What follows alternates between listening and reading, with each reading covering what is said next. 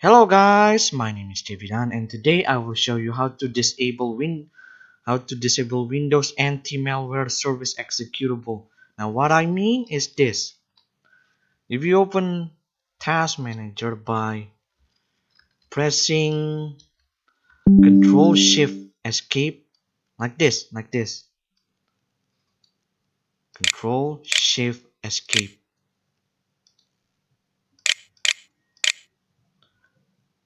On your keyboard, alright, then Task Manager will appear, or you can just search up Task Manager like this.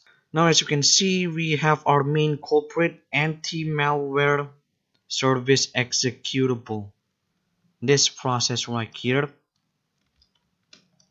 Now it eats up a lot of RAM, as you can see by the indication right here.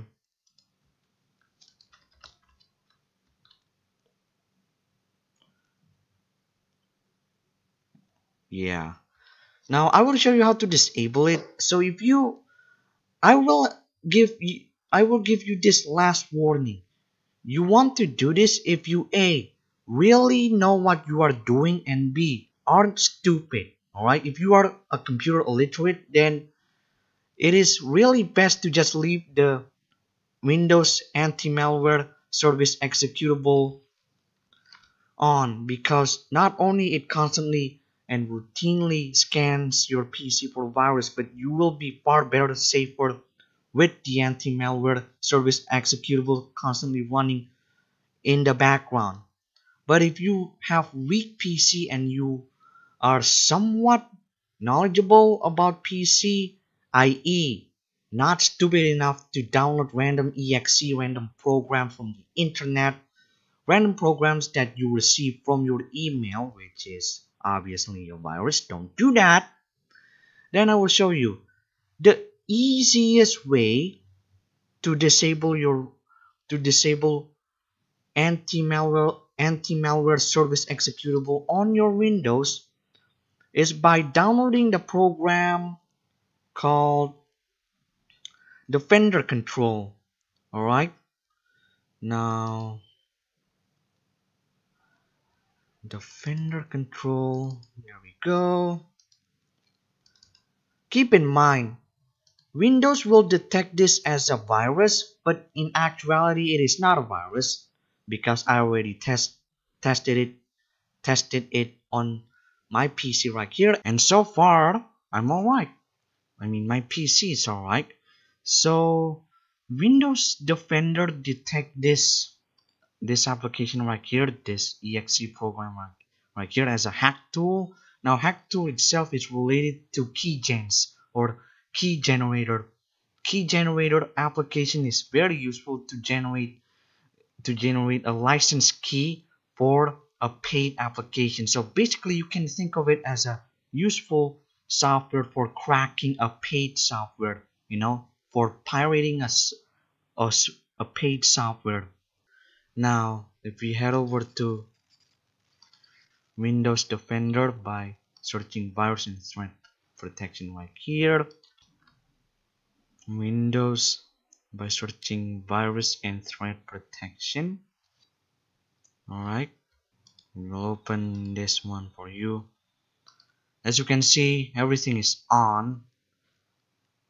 Now like I said earlier, if you know what you are doing, aka you are not stupid at computer, you know what is the difference between an official software and an unofficial software, and this and that, then you can go ahead and turn off the anti-malware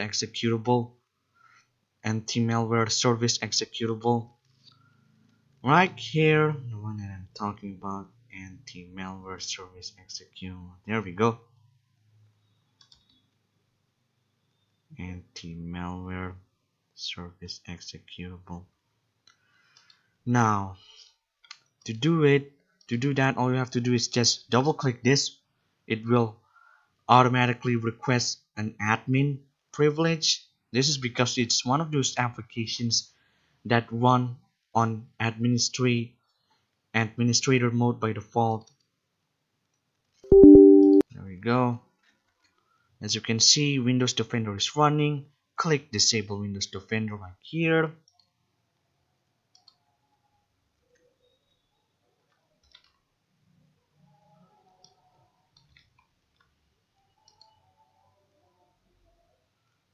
Oh yeah, in order in order to in order to continue processing, you have to manually turn off the tamper protection. Turn off the tamper protection. All right. Yes. There we go. Now this is the tamper protection right here.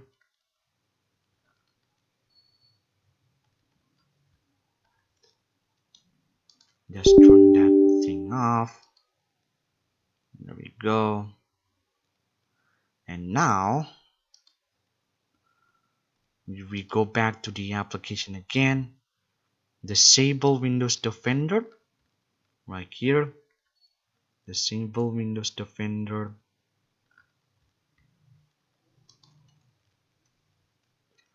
Let the application do its thing. Do its thing. And I have to warn you, do not do anything to the application. Do not close the application while it is disabling your Windows antivirus. Now, as you can see, it may not look much, but if we go back, we'll see that real-time protection has been turned off. You cannot turn your tamper protection back on.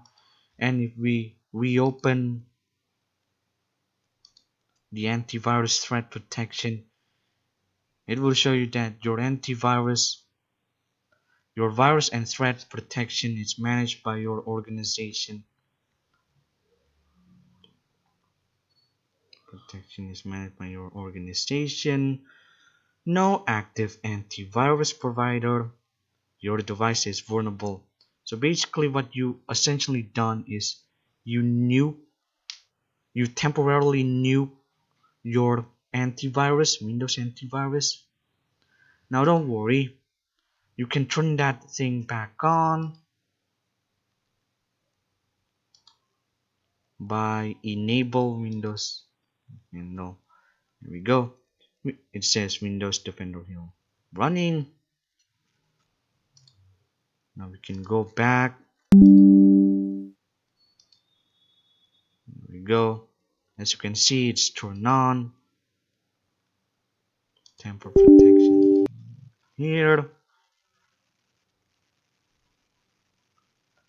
And there we go. That's how you enable and disable your Windows anti-malware service executable. I hope you find this tutorial very helpful, and if you do, you can go ahead, subscribe to this channel, leave a like on this video, leave a comment, and share this video on your social media account if you find it very helpful. Thanks for watching, and I will see you in the next video. Goodbye.